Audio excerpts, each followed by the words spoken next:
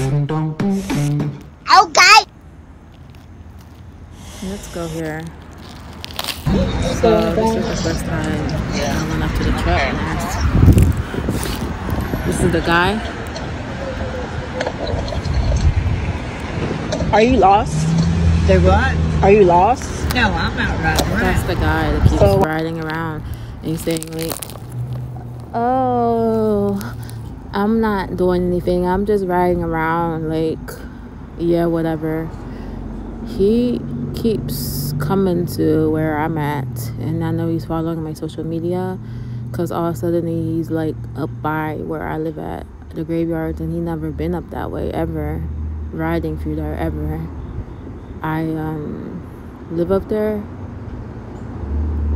I should know because I see this person like every time he's coming where I'm at, every time when I'm posting on my social media, like he's following me there, like watching my stuff and going wherever I am outside where I'm posting at. And he was never up that way ever before in the graveyards. That's why I tried to tell the police that. And they're saying like, well, we can't do anything. He's allowed to be in public. Yeah, I already told her that. He's allowed to be in public. Because they don't do anything unless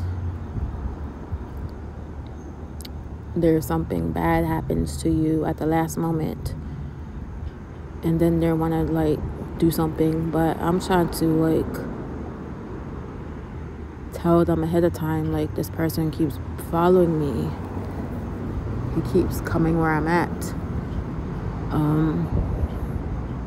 He was doing it when I was homeless. I seen that truck, like just watching me, like sitting there. I seen him right past that school, like he's some type of pedophile or something, looking for something.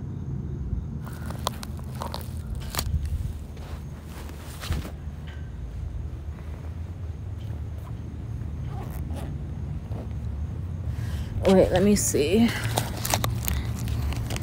Let's go here.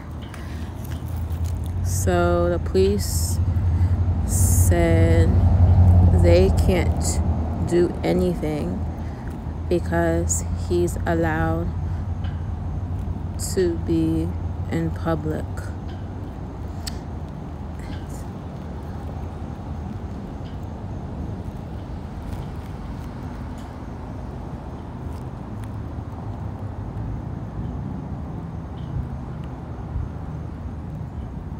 See, it says, I understand this must be a frustration to hear. Yeah, it is.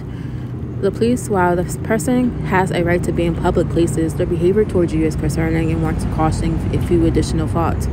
Ask the police to at least file an official report documenting the innocence, even if no immediate action can be taken. This establishes a record in case things escalate. Continue closely monitoring the situation yourself and immediately dial 911 if you ever feel threatened or in danger. And phrase to the police you feel unsafe. Consult a lawyer about the possibility of obtaining a restraining or protective order against this individual based on ongoing harassment without necessarily knowing their identity. Alert other community organizations like Campus Security, Pliable Neighbors, Places at Work, worship about the situation and provide a photo description if able. Don't walk or travel alone if possible. Stick to well-lit, populated areas, and be aware of your surroundings at all times. Notify trusted friends, family of your whereabouts, expected return times.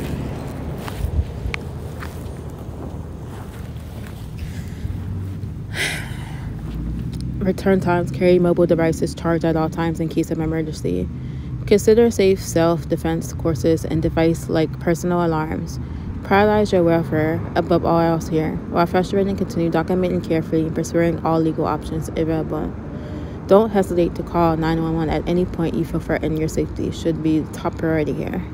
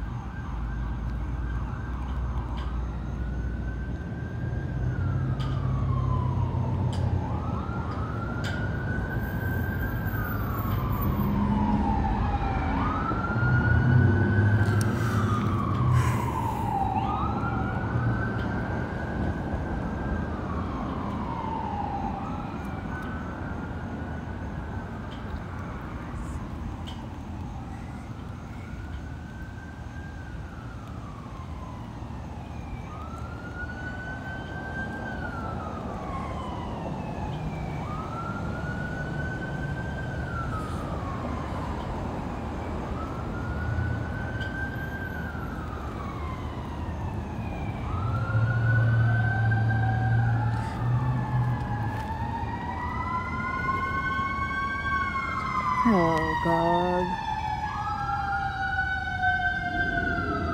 That's way too much. Yeah, it says to summarize your key point, all too often the police do directly address a public safety concerns or report of suspicious threatened behavior until after an actual harm has occurred.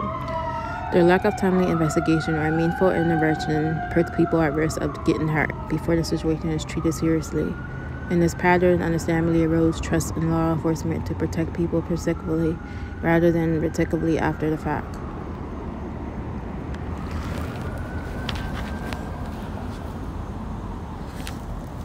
Go away, damn. Can I sit here in peace at once?